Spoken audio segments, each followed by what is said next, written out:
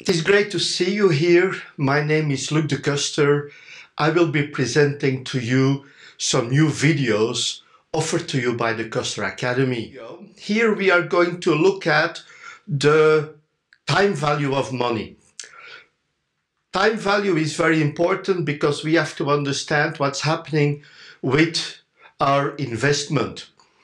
And whether we are doing projects or we are evaluating new ventures, we have to understand what is happening with our investment.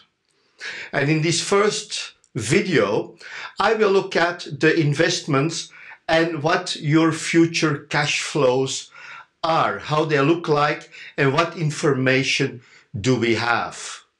Now, basically, when we have a project or when we invest some money into a venture, we will see that later we expect cash flows. We expect a return on what is happening. In business, it's very important to understand what is happening with our investments. And once we have an investment that is ongoing or that we are planning, we have to identify, is this a good investment or not? Now, one of the things that we have to consider is, first of all, what is our initial investment?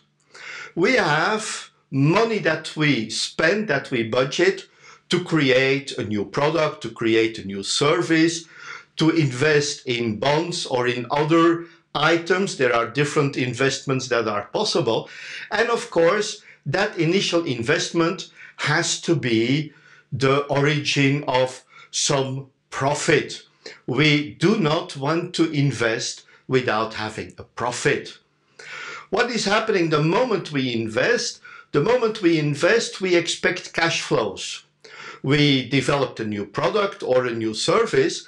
The moment that we present it to the public, that we do marketing, that we are selling it, we see that we get incoming cash flows. Now, in the beginning, a cash flow can be negative because we are still having too high costs compared to the revenue. But normally, if we have a good project, the cash flows will become positive and hopefully increasing. Now, they increase over a certain time, but when the product or the service reaches maturity, we see that those cash flows are diminishing. Now, the first thing that we have to look at is, what do we find as items over time? Here you see a time scale. T0 is the moment we start with the investment, and Tn is the end time, the end of the lifespan of the investment that we did. We have a new telephone. Well, let's assume that over 5 years, that new telephone is obsolete. We have to have a new telephone. So we have to see what is happening over that lifespan. Some projects may, or some ventures may have a very long lifespan. Everything depends on the case that you are considering. At the moment T0, I have that initial investment. It's a negative value. And for all the calculations that we are doing, the investment itself is a negative value. But what is happening once we have that investment ongoing, we are creating cash flows. And like I said, they may be positive or negative, all depends on the actual situation. We expect or we hope that those cash flows are high enough to create a good investment. These are the things that we are evaluating during a business case. We want to know what will be the initial investment and what are the expected cash flows over time. And based on these elements, we can calculate the efficiency of our investment. The items that we are looking at those investments, we have to consider that all those cash flows are happening in the future. T0 is the moment now, the moment that, for example, we finished our project, all the work has been completed, we invest in some other venture, we buy some stock or bonds, and that's the moment that we start calculating the efficiency of our investment.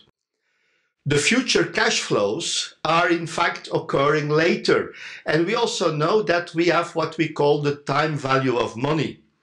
$100 today has a different value as $100 in 5 years.